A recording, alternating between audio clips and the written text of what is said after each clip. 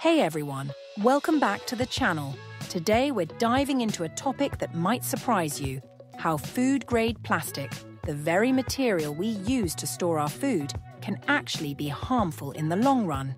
Stick around to learn the hidden dangers behind this seemingly safe packaging.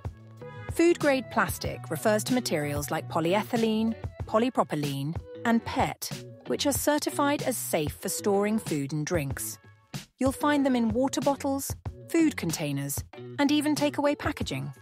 But food grade only means it meets minimal safety standards for short-term use, not that it's 100% harmless over time. Over time, even food-grade plastics can release chemicals into your food. This process is called leaching.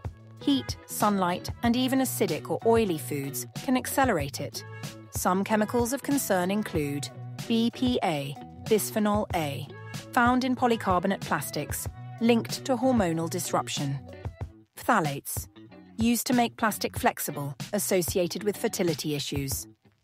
Microplastics, tiny plastic particles that can enter your body, accumulating in organs over time.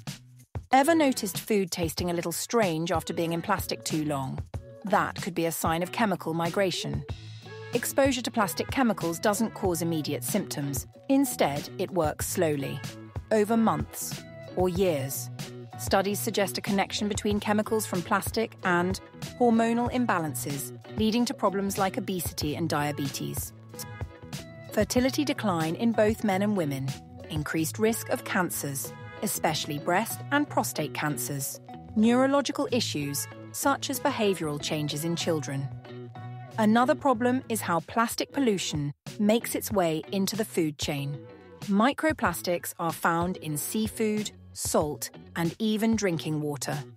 This means the plastic we throw away eventually returns to us through the food we eat. Now, let's talk solutions.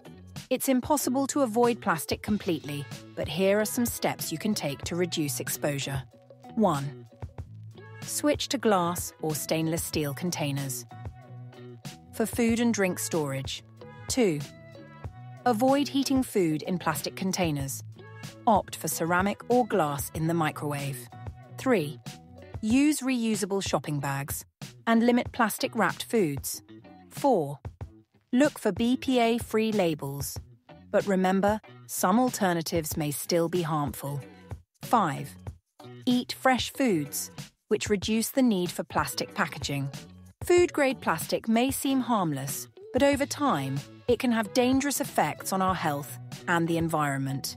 Reducing our reliance on plastic is a small change that can make a big difference for ourselves and for future generations.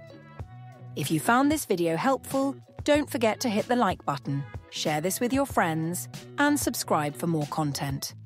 Let's take steps toward a healthier lifestyle, one plastic-free choice at a time. Thanks for watching and see you next time.